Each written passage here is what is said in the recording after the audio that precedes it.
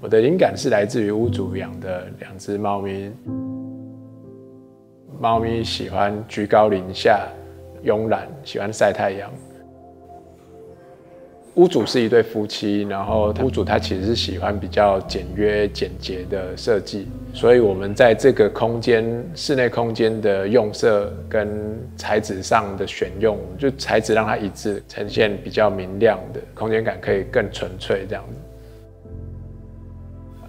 我的名字叫翁子富，我是两侧空间设计的设计师兼创办人。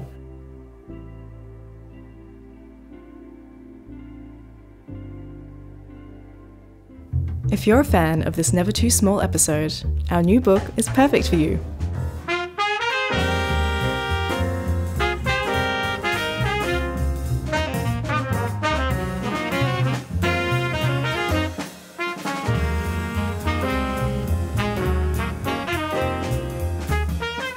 Discover our top 30 small footprint homes, available for pre-sale at the Never Too Small store.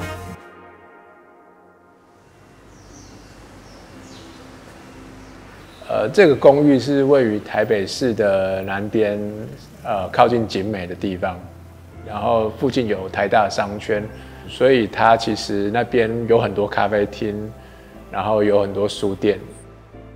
第一次看到这一栋公寓的时候，我们感觉它非常的老旧，然后有一部分的墙面甚至都还有漏水。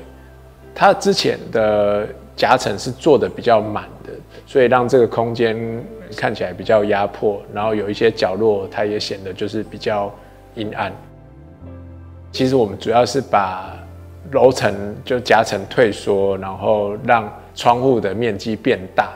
那我们现在是让2个楼层去共享一个大窗户这样子。进来这个公寓，第一个看到的是，我们在墙壁上做了一个圆形的壁柜。壁柜的材料是用金属去做的，那可以让它看起来更细致。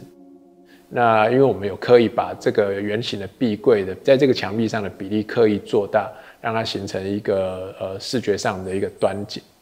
那客厅的设计，因为它是连贯到厨房那边，所以我们在客厅的灯光的轴线直接拉到厨房那边去。我们为了让电视墙这边维持简洁，所以我们在中岛的下方那边有一个用金属网去做的门片的柜子，那里面就放了有影音的系统。厨房我们把它做成 L 型的，其实是比较希望它可以软性的去区分客厅跟厨房。厨房有配了一台洗碗机，然后瓦斯炉跟抽油烟机，也有做一些碗盘餐盘的收纳。厨具的台面包括它的门片都是用 Phoenix 去做的。那这个材料有一些特性，就是它是好整理的。厨房的另外一边，我们就配置了冰箱，然后冰箱的旁边的柜子里面是洗衣机跟烘衣机。在公寓的另外一边有一个比较大的窗户的空间，因为屋主他们有些时候也会在家里面工作，所以我们把这个地方规划为屋主他们的工作空间。当屋主有一些亲朋好友来访的时候，他们也可以利用这个空间来作为招待这些亲朋好友。在工作空间的另外一个角落，因为它比较靠近大门出入口的地方，所以我们在那边规划了一座鞋柜。在1楼的地方，我们有规划了一个客用的厕所。在这个厕所里面，我们就是选用不锈钢金属的一些五金零件，然后跟我们这个矿物涂料去做搭配，然后质朴的感觉跟精致的感觉成为一种对比。要上去夹层的楼梯，我们把它做成一个多用途的收纳柜来使用。那这个楼梯的收纳柜里面可以放猫的饲料，以及还有猫的猫砂盆，也是可以放屋主他们登山跟露营的用具。2楼夹层的地方主要是给猫游戏的空间，然后屋主有时候也会把这个空间当成是客房来做使用。这个夹层的两边都各配置了一些收纳空间，收纳衣服或者是一些床垫。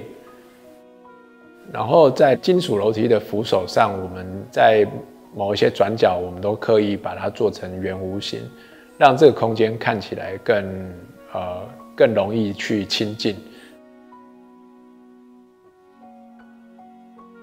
我们一上楼梯到2楼的时候，一上去的右手边是屋主他们的更衣室。主卧室里面，我们设计了一个大窗户。那这个窗户它其实是可以看到楼下厨房的空间，然后透过这个大窗户直接看到户外的景观。主卧室的角落，我们把它设置成隐形的柜子，把化妆台藏在里面。那这个柜子可以打开。卧室的床头，我们刻意将它做成一个进出面，让这个床头多了一个平台可以使用。浴室的天花板上有一个水管从那边经过，所以我们在这个地方做了一个弧形的天花板，去修饰这个水管，做到延伸的作用。洗手台底下有一个大抽屉，可以方便收纳。正前方也有一个镜柜。在整体材料的使用上，我们主要选择了矿物涂料跟桦木夹板。透过矿物涂料手做的那种纹路的质朴的感觉，跟桦木夹板比较自然的感觉，这两者可以让这个空间看起来更放松、更贴近自然。